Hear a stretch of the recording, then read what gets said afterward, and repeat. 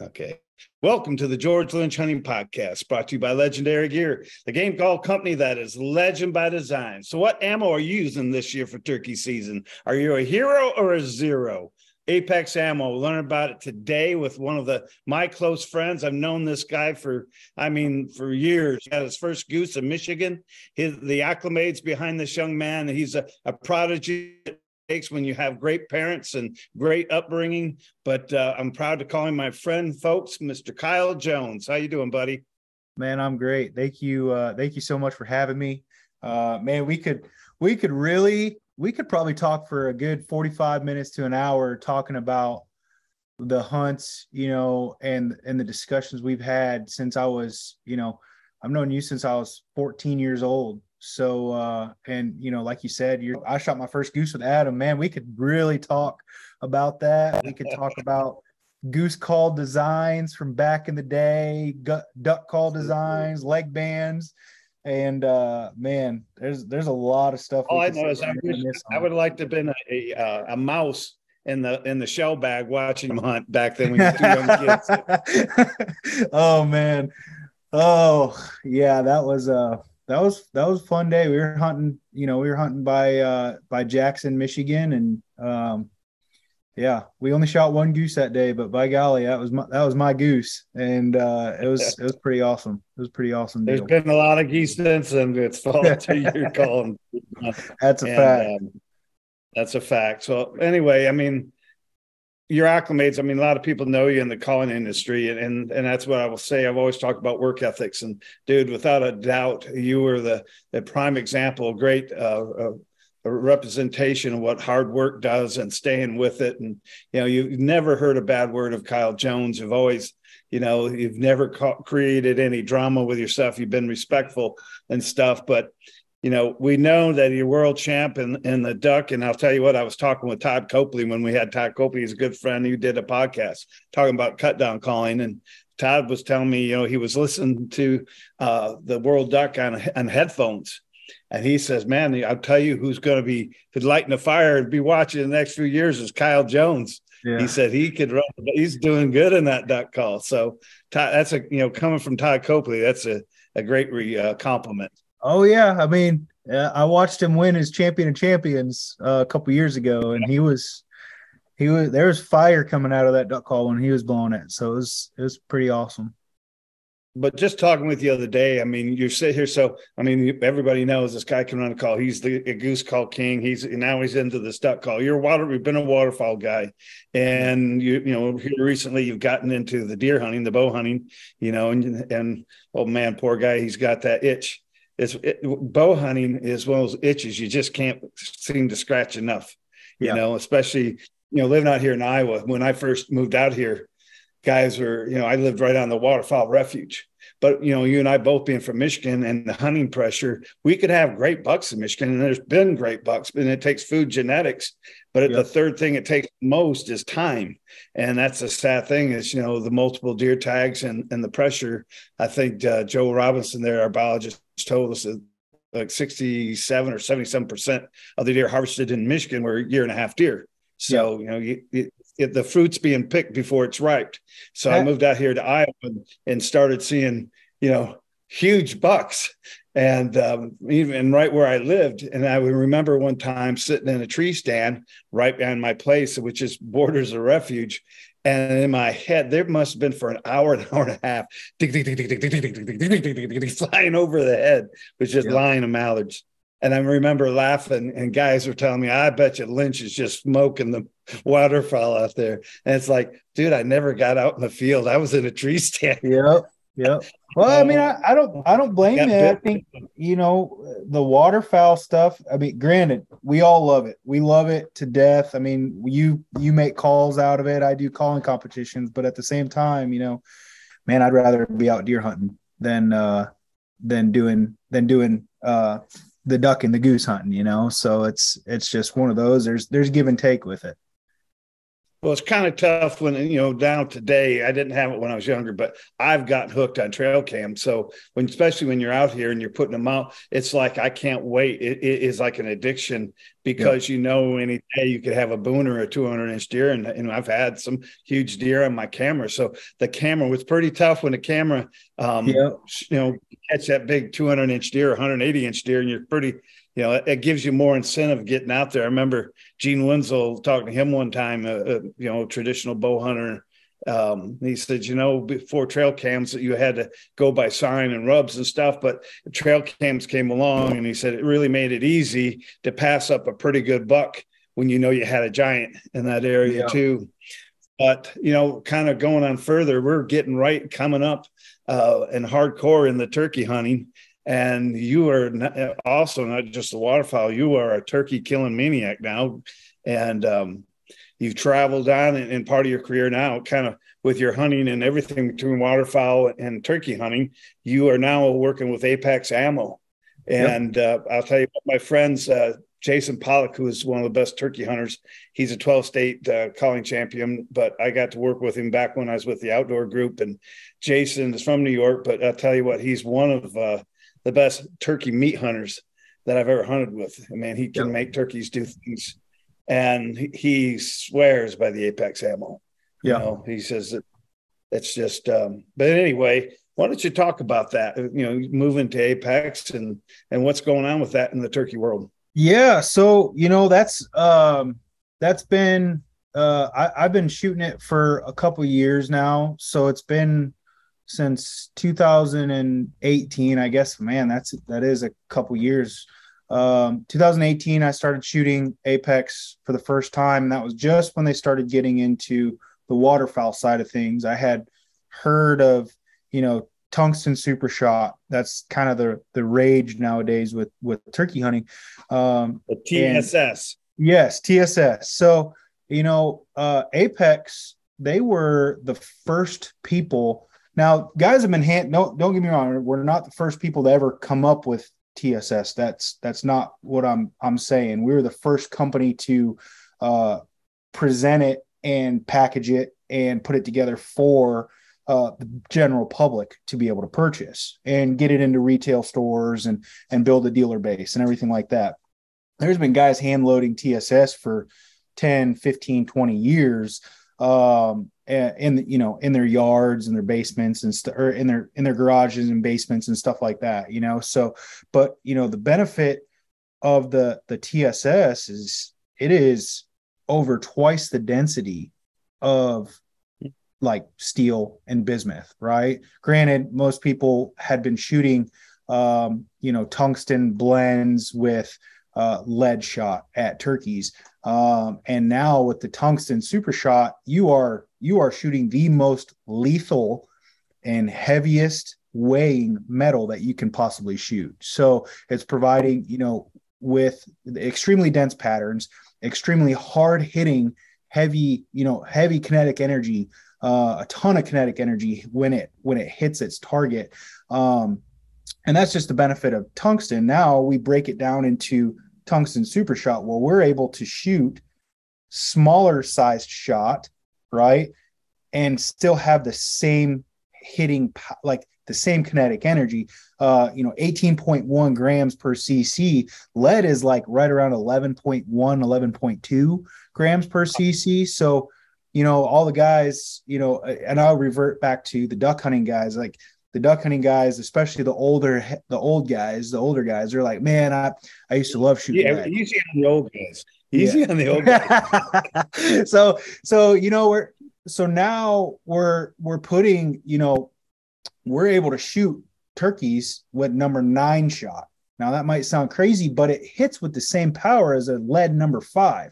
Now, instead of having 175-ish pellets in a single shotgun shell, 3-inch shotgun shell, our load we released in February has 1,096 pellets in a single shotgun shell. So you're talking the heaviest hitting stuff, the densest pattern stuff, like it just all around. It is, you are putting in your gun the most lethal and ethically, killing. I mean, that's what it is when we're hunting and we are killing an animal. It is the most ethical and humane way to kill an animal. It's just like you with your bow and arrow setup, right? You want the arrow setup that is obviously best for your bow, best for your shooting, but what is most ethical when it comes to killing a deer? Absolutely. And that's what we're there. What that's provides less. exactly. And that's like, man, we get 3.5 inches of penetration with a number 9 pellet in ballistics gel at 50 yards. Right. So wow. If you're, we want to shoot, you and I both, we're waterfowl hunters and we're turkey hunters, we're deer hunters. We want to shoot something within that 30-yard range. Right. So it's just like, if you're shooting them with TSS, you're getting complete pass-throughs on a turkey.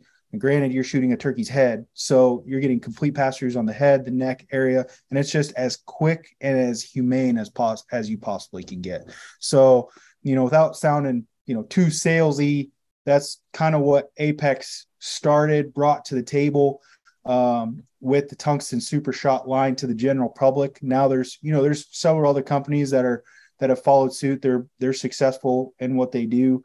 But then we also, we got into the waterfowl line of things, the upland bird side of things as well. So it's kind of a, we're navigating those waters as they come. But turkey is definitely our strong suit.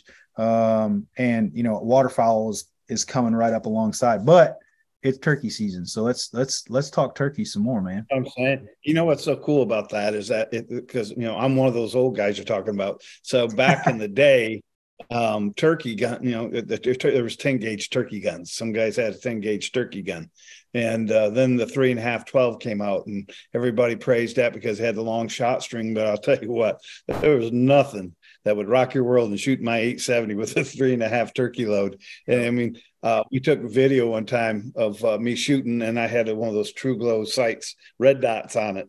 And the lens cap is open, and we got the film right there, and I shoot the 3.5 low, and you see me rock, but the lens cap actually closed and opened back up with so much recoil. Oh, and man. Oh, yeah. So what I see the beauty here, even for myself, not because I'm older or anything else, but man, when you're out there running and gunning and we're trying to carry everything, the worst thing, I don't know if guys carrying a heavy gun. Oh my gosh, when I'm trying to go, and at the end of the day, that gun, we're shooting that carrying a heavy 10 gauge, but the advantage here I see is so much is that when we try to get young kids in there, trying to get them into turkey hunting, I'm so excited because you and I had talked. I have my dad's old Remington. I got his 28 gauge and a Model 11 Remington. Both it's a collector set. Trap shooting, has full choke, beautiful gun. One's a 28 and the 410. And I'm going to go out and shoot one with the 410 this year. Yeah. And it's exciting to know. And I want to film that, and I want to show guys. And here's such a light gun, but the advantage of taking young people, and not just the young boys, the young girls now who can sit there and hand them a 410, and that when they get in under 30 yards, and especially put some type of shooting stick, but they're going to whack that turkey and feel confident. Nothing worse than taking a youngin out there and get them all excited and have them shoot and lose a bird. And it really, the depression and frustration it comes into kid. You want their first opportunity to be very successful and exciting. And I just see, to me, that is the biggest advantage come along, is being able to shoot that lighter gun and allowing other people into the hunting. With the kids, especially, with that, it gives you reassurance, like, you more than likely, like, say you were taking a little 9-year-old kid out turkey hunting and you got a box of 410, you're going to go shoot that 410 before they do, just to see what it patterns like. Right.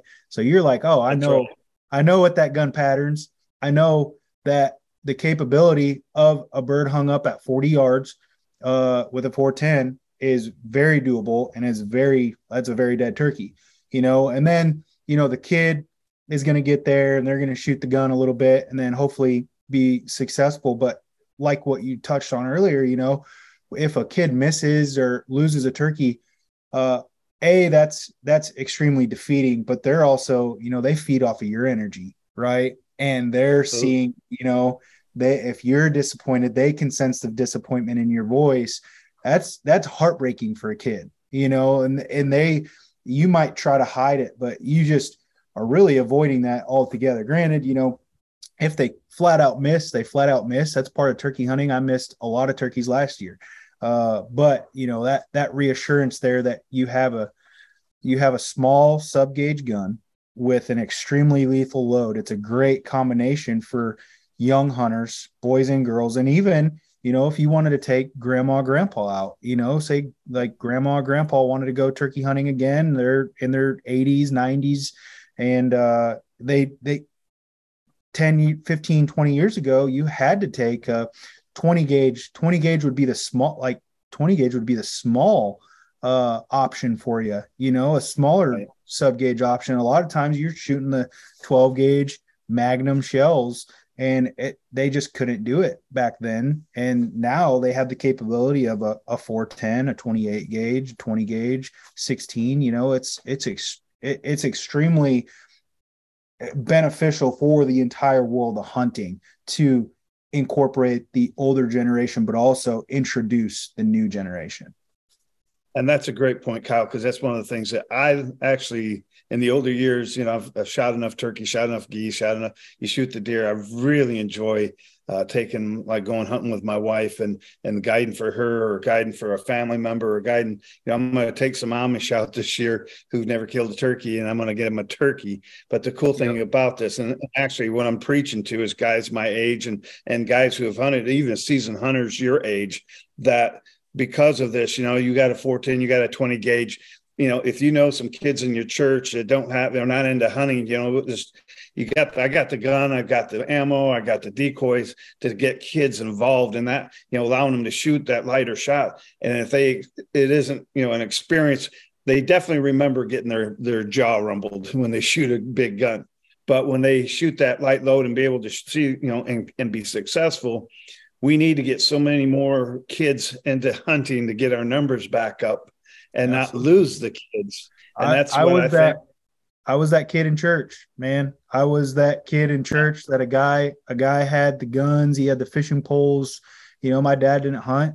So I was that kid that was, you know, just played baseball, travel baseball. And as soon as I got into hunting, I quit baseball, everything, you know. And now look, I'm full-time in the hunting industry, and it's just, you know, you could think about the possibilities of are endless when it comes to influence, right? And your capability of doing that. So why not, if you've got the tools in the tool shed to be able to do that, to shed that light on hunting, do it.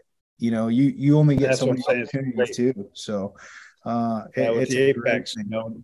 So let me ask you, Kyle, somebody's going to get in, they're new, they're wanting to get into turkey hunting, and let's just say it's average Joe, and he says, you know what, I'm going to get me a 20 gauge. I read about everybody, you know, that it's, you know, I would love to go from my 12 to get a 20 gauge to turkey hunt. So if you're the average Joe and he's, you know, 30 yards and he wants to get 20 gauge, what turkey load do you recommend to that guy? Man, most popular? I would say, you know, our flagship load is a 20 gauge shell. And, you know, we could get, you'll find that the turkey world can be just as technical, if not more, as like the bow hunting archery world of whitetails. You know, I'm sure you've seen it, but, you know, say you got 20 gauge, what 20 gauge are you shooting, George? I got the new Savage, okay. 220. I'm excited with the AccuShooter, with the scope on it. All right. I'm you're a little bit in depth here. All right. So we'll go Remington 870 20 gauge, full choke, put a full choke in it, and go and buy, you know, the Apex GT20 number 9. That's our flagship load. It's 1 5/8 ounce payload. And it's going about 1,190 feet per second. But you're getting almost 730 pellets per shotgun shell. Okay. Wow. And, you know, that's, you know, straight bare bones out of the box. If you wanted to get into different choke tubes, there's different constrictions and all that stuff, but we'll just stick with full choke right now. This is about as basic as you want, and you would be successful.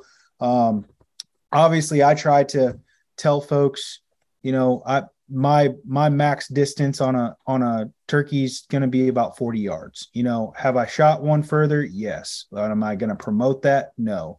I know with a 20 gauge with the capability, one stepped out at 40, 45 yards. I'm not going to have any problem taking that shot with a 870 20 gauge with a full choke. Now, you know, obviously you and I both, we love getting them in as close as they possibly can, but you got to keep in mind, you're going to throw about a softball-ish size pattern out to about 20, 25 yards. All right. So it's, you know, maybe a little bit bigger than the softball. And then at 40 yards, you're talking about just about a large basketball. Okay. So, I mean, you're talking, there is a couple hundred pellets about that size going in there. It's almost like you're shooting a beehive, but that would be the most basic as I could get with that. You know, if you say you got some states, I know some states don't allow shot size smaller than 8s. Canada, you can't shoot anything smaller than a 7. So, you know, if you got something where, you know, your state in particular won't allow you to shoot something smaller than a number 8 or number 9, I'd go, we got a 7.5 as well, which is great. Great there too. So a little bit bigger pellet, not as many pellets in it per shell, but it's still awesome. Still going to provide a phenomenal pattern, and just absolutely just pack a punch. I mean, like the number one comment we get when somebody switches from lead to TSS is, man, that turkey didn't flop. That did not flop. I've heard that. Yeah. You know, and you go up, grab it, and it starts to, you know, nerves kind of kick in. It flaps a little bit, but like you shoot that turkey, a lot of times it's sitting there just, you know, with lead or with other shot, it's sitting there, you know, flopping on the ground. And man, with that TSS, it's just like a sack of potatoes just laying there, man. And it's crazy. It is absolutely. Well, let crazy. me ask you this: that TSS, that being heavier than lead, do you think that the heavier shot would actually probably holds form better to the shot? The uniformity of shot would be better with that, a little heavier than over lead. Or lead, yeah, you know, I would say providing pattern densities added with, you know, the amount of shot, this type of wad we're using is just going to provide an excellent pattern for that. Now with, you know, lead and bismuth especially, you really have to really keep it tight, right? With Tungsten Super Shot, you can actually get away with shooting a little bit more open choke. You know, like we'll get into, I mean, this is, again, you know, we're getting into the technical side of chokes and constrictions, right? A lot of guys are shooting, say they're shooting a Winchester SXP NWTF 20 gauge, right? It's the pump Winchester with the pistol grip on it, and they're shooting a 20 gauge. A lot of those guys, if they were shooting an older lead shot, number 5s, number 6, they're wanting to shoot like a 550 constriction choke. All right. Now with bismuth, I would probably personally, I wouldn't shoot bismuth at a turkey at all, period. But you get into like your lead, you want to keep it tighter. You start opening up with the TSS, you want a 560 constriction would be very tight for TSS. Now we want to get maybe into like 562. Our guys at Indian Creek, they make great 562 choke. 565 is good, even into a 570, right? So 550 is about as tight as you can get with a 20 gauge. And 560, or 550 is about as tight in the choke tube that they are offer on the market. That is great advice. And so, you know, like you get into the 560, you get a 560 to 565 choke, then you're right in the money to where you're throwing some pretty mean patterns. You're talking, you know, 360 to 410, 415 pellets in a 15 to 10 inch circle at 40 yards. So, I mean, that's what you're getting. That's lethal, my friend. Yes. Yeah, I'm excited. I can't wait with my 20 gauge, and Diane and I both are excited to, we're going to film and whack some turkeys. I'm so excited with the Apex and again, about educating other people about, there's a reason we use it, but explaining, and you just did a terrific job of why we use it. I don't want someone to say, why do you use it? Well, I want to explain why I use it. I use something because I think it helps me. It's just a tool. It's in my bag. And I think we owe it to the critters we hunt to shoot the best broadhead, to shoot the best arrow, and to shoot the best shotgun shell to lethally. That's what it's all about, is reducing them to possession, ethically. Yeah. And I do, like you say, I do like the one-shot kill.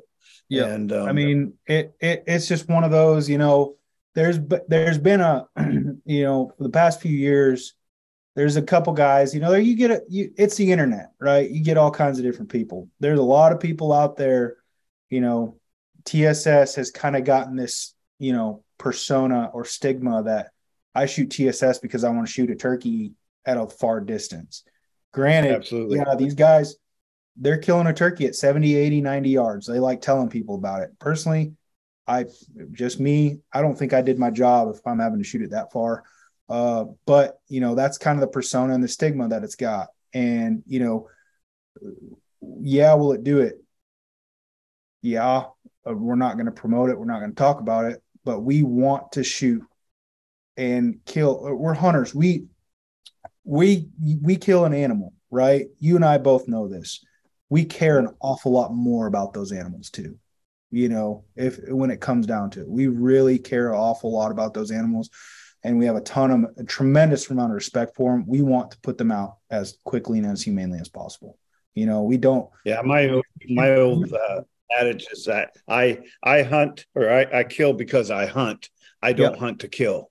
Yep. And I got pretty vocal on social media when the guys, like you said, they get out there and they're talking about shooting waterfowl, how they can extend and shoot, 70 and 80 yards. And I don't want to mention it, what competitor it is, but I get on there and I said, you know what? I'm all about being ethical, and anything that you can shoot can help you. But if you only using this so you think you can extend the range, number one, you're taking away from, what this is all about, and about calling the things in. None of us are starving. And I will let you know this, that doesn't matter what shotgun your shell you're using, sky busting is sky busting, no matter what you call it. I'm George, all for using it. Dude, we've got, and this is where I'm at with it too. And, George, we've got this amazingly powerful platform called social media, right? YouTube, podcasts, everything like that.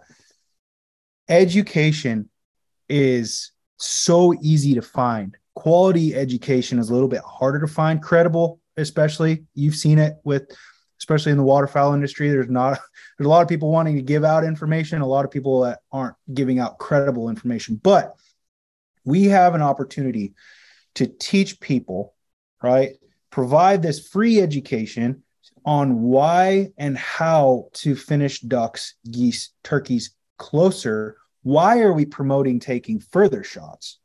That shouldn't be even a question. We should be utilizing and educating our followings and viewers and friends and families and the next, especially that next generation, on teaching them how, hey man, here's how to get those ducks to literally, in a no-win situation, just drop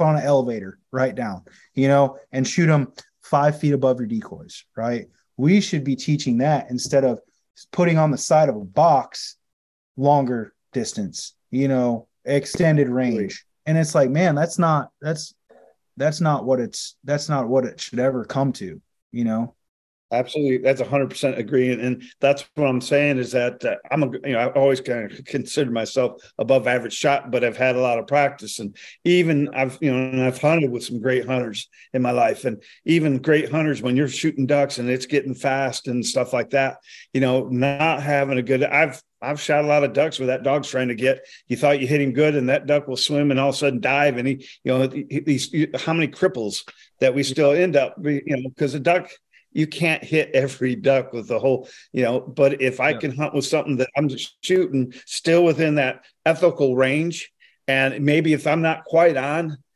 yet, I still have enough of the power and to hit that with less BBs and still kill that duck where there's no cripples. That is, to me, is what my goal is, to get him in, but also to finish it without cripples. Absolutely. And that's why I think that's my promotion with Apex. And that's kind of been something that people they don't really think about, but when you tell them or talk to them about it, they start to think, and they're like, man, that's true, right? The biggest thing that we see, and granted, our product is a premium product. Premium products, they're not cheap, all right? Guys are like, well, I can buy 6 to 7 cases of my own shotgun shells, or of the cheap, steel, standard steel, right? I'm like, man, but if you add up the amount of birds you're shooting at on the water, you're almost getting even, right? With something so just so you know, our mossy oak, we just released a blend. It's a number 3 steel with a number 8 TSS shot, 3-inch steel, or 3-inch load, 12 gauge, 232 pellets in one single shell. You're shooting at a duck or a goose, right? At 40 yards with a mallard. We did it on ballistics gel. Number 8 TSS is passing through the duck, right? Wow. So you can't tell me, if you're finishing your ducks and you get them in 25, 30 yards, your buddy shot the ones in the decoys, you're shooting at the one getting out, boom, 39 yards, 40 yards. That is the most lethal shotgun shell out there, right? Because you're getting those pass-throughs on those ducks and geese at 40 yards, right? So you're completely passing through vitals, bones, wings, neck, everything. So you're shooting less at ducks on the water is what I'm saying. So you're going to shoot, 2 to 3 additional shots per volley. I've seen it happen. There's guys that are shooting extra too, especially honkers on the water, right? Honkers on the water, I was going to say sea ducks. You get into big water, like Columbia River, Mississippi River, Missouri River. You get in those big water scenarios where it's like, man, we gotta keep shooting at that duck because it needs to die so the dog can go get it without getting sucked out into the current.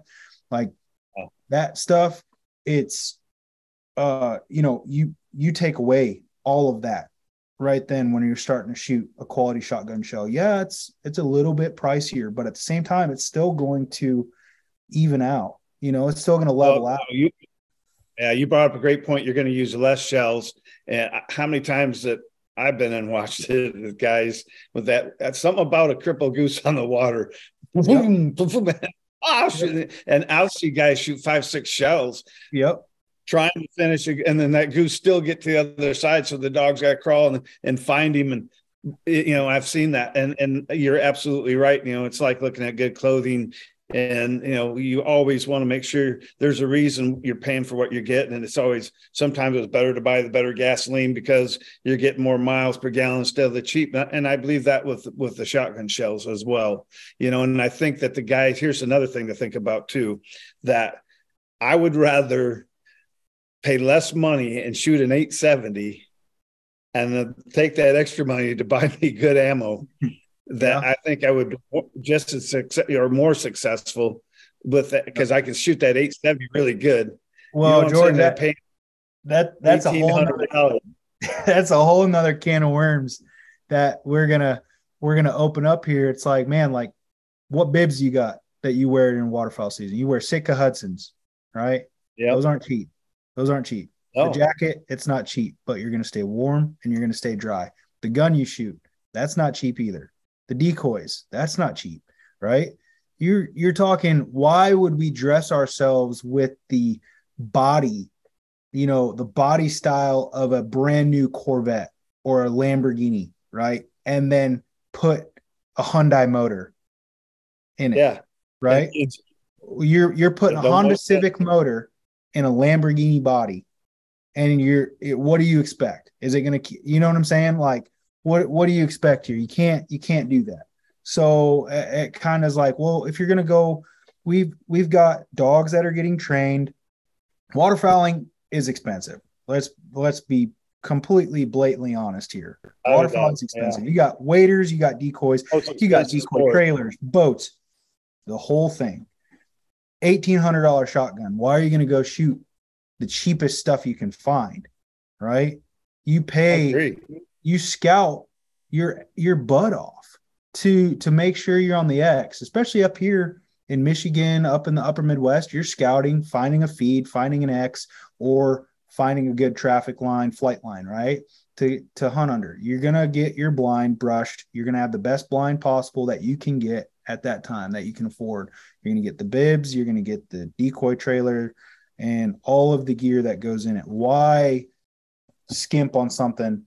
Denny Pittman. Yeah. I don't know if you know Denny. Yeah, I know Denny a lot. Kid. Yeah, he's judged a lot of goose calling contests. Yeah, and Denny was, in the same way we saw here, he was seeing Missouri, no turkeys. I mean, I've lived here for 8 or 9 years. When I first moved out here, dude, I'd sit on our deck and we hear gobbles every morning. And last 2 years, we saw a decline.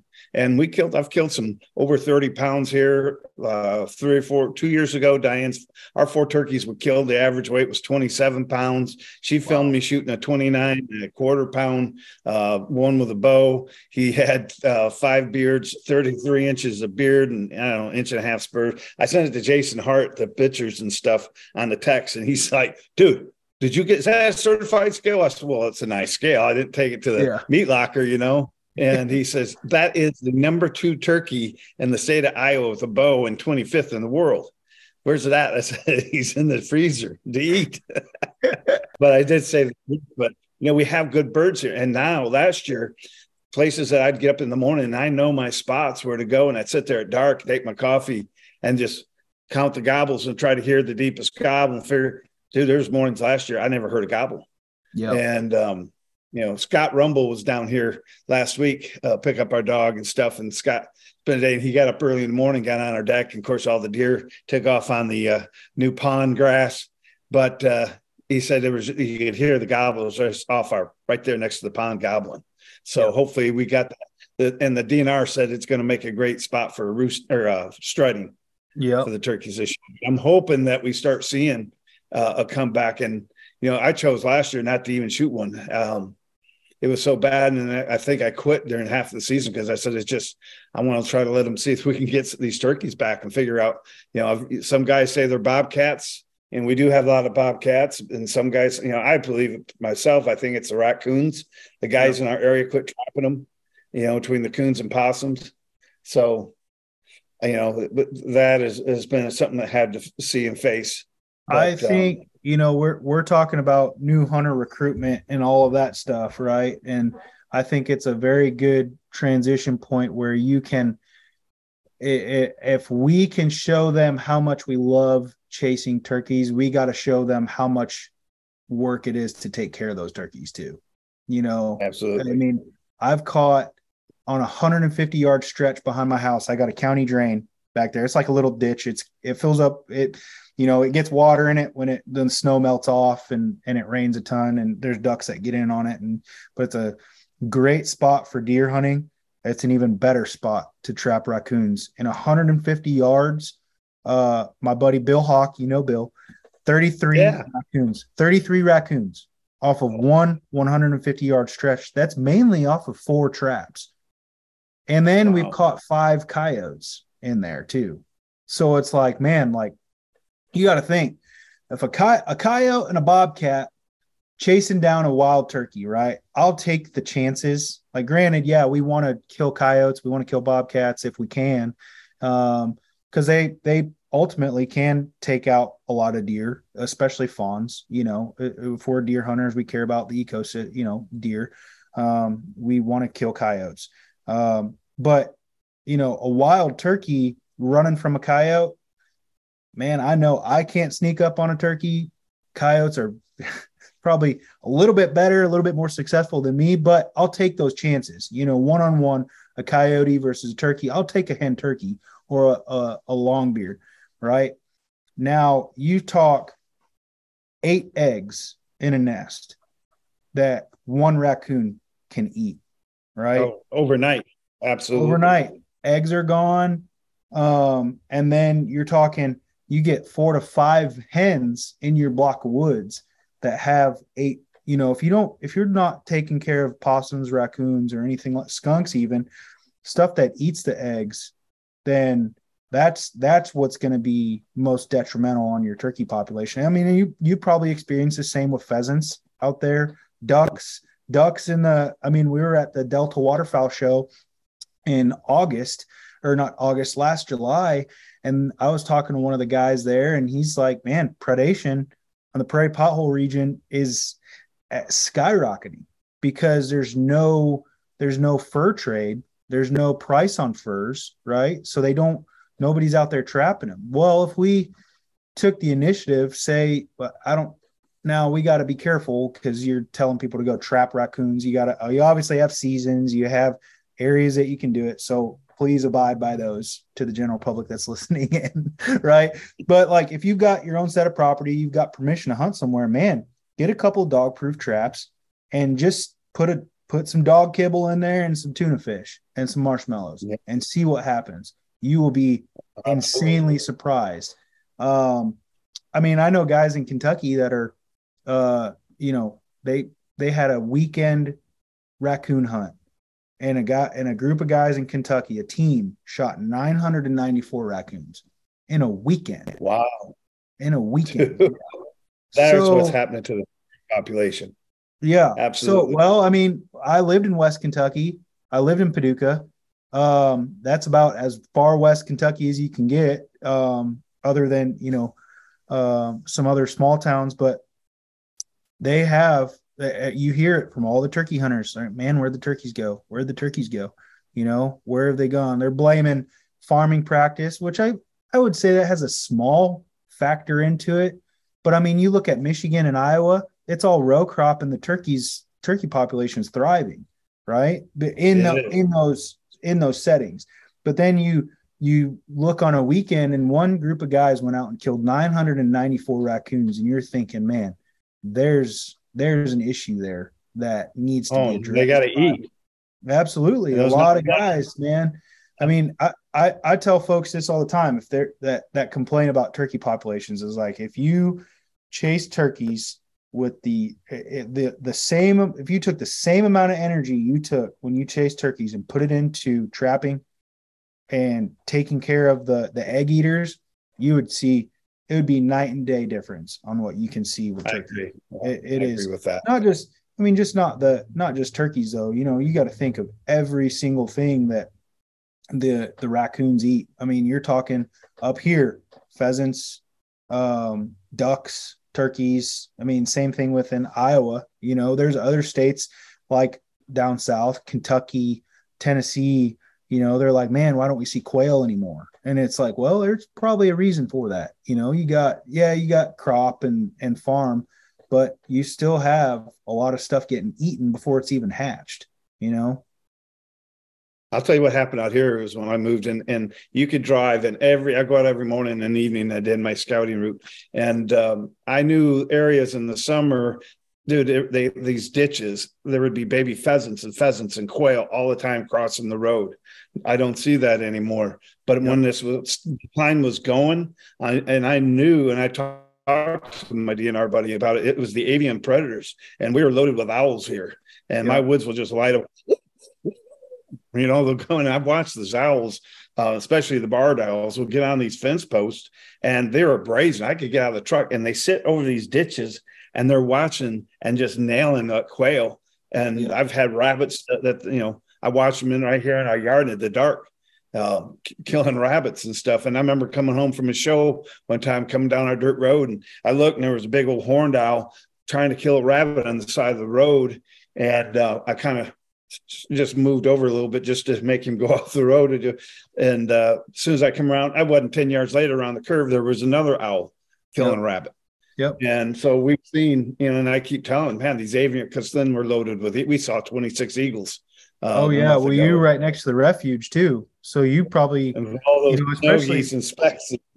Yep. Yep. And they're terrible. We can walk back in the woods, and I'll find pieces of snow geese and feathers where they've dropped I was filming her turkey hunting last year, Diane, right over down our hill of our place that butts up to the refuge. And first night I was filming her down there, and I heard this thing. It looked like a squirrel. And it sounded like a squirrel. And I looked up behind me. It was an immature eagle. She and I both, didn't you, Di? Thought he was trying to imitate that eagle, or that he was imitating a squirrel. And I was like, and then I finally tried to turn the camera, and he couldn't have been 15 yards, and he flew off. So the next day we're down there filming again. And I said, hey, Di, here comes that eagle. He's coming up the finger from the lake, coming up this finger, and he's going to come right over. So as soon as he got right over, I mean, dude, right, I brought the camera up to film him, and I freaked him out, and he drops a duck. It goes into the trees, hits the ground, and I'm filming, and Di goes, it's a duck. It's still alive. Let's take it home and heal it. So I went over there, and okay, well, if she wants to take it home, that'd be cool. We'll heal him back. That's one that the eagle isn't getting. And I got over there. It was a coot. I put him back up the tree. Yeah, man, that's a great point too. You know, right now, I mean, I would say that the eagle population is probably eagles and raptors in general. You know, they're at an all-time high. I would think. I'm not a biologist or anything like that, but I would think that, you know, you can't tell me that they're not, you know, you get a group of 15 poults following a mom across a field, you know, especially like a bean field, you know, where the bean sprouts are right there. Yeah. You can't tell me that that eagle's not going to snatch them up. I mean, there's videos. I mean, Hart's probably seen them too. He's got videos. There's eagles coming in and trying to snatch up a longbeard. So it's like, well, if they'll go after a longbeard, I mean, definitely go after a poult too. So granted, they're probably, you know, that's not, I think that, you know, big picture item, yeah, they can be included, but you start to hone in that target, you know, that needs to be on those nest predators for sure. Yeah. I appreciate your time here today, buddy. And folks, I hope that you youngins out there listening to this out here, talking about ethics. I mean, this is what Kyle, you know, and he has that reputation, and, you know, he's a great leader and great role model for the younger guys out there to follow.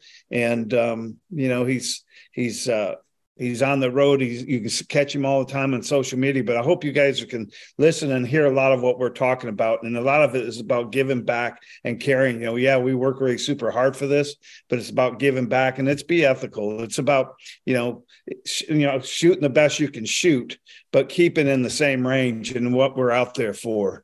It is, you know, we're not out there. And that's one of the things that, you know, social media, that's another whole podcast that, you know, it seems like, you know, everybody wants to hunt with 12 guys so they can pile up the birds. And so it's all about pictures on social media, and that's not what it's about. Kyle, I thank you so much. Folks, if you like this, please subscribe to our podcast, the George Lynch Hunting Podcast. You can go to legendarygearusa.com. And then YouTube is Legendary Gear USA with George Lynch. Or is it Legendary Gear with George Lynch?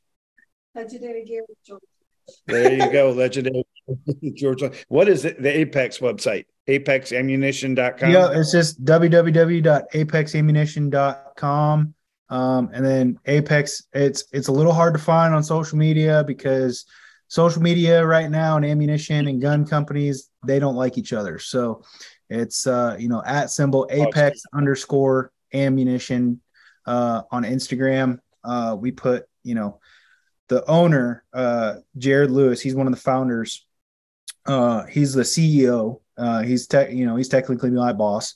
He does a lot of the video and photography for us, and he does an amazing job. So if you can check it out because we try to portray everything we just talked about: ethics, woodsmanship, and just the entire experience of why you go. So we try to really relate that to people. I think you'd enjoy it. He does a great job. You do have some bad to the bone pictures I've seen on social media. That's really cool. Had one with you. I remember. Didn't you have like a cigar and the ducks and something? Yeah. Had the geese. I was smoking a cigar and yep. That's it, man. That's it. George, thank you for having me. I appreciate it. Thank you for, I know you're busy. Thank you for spending your time. And folks, always remember, hunt safe, hunt smart, and may the good Lord be your guide. Well, I'll be out there, rain is shining, all a part of the great design. Bring it on, I can never get enough. Because that's what legends are made of.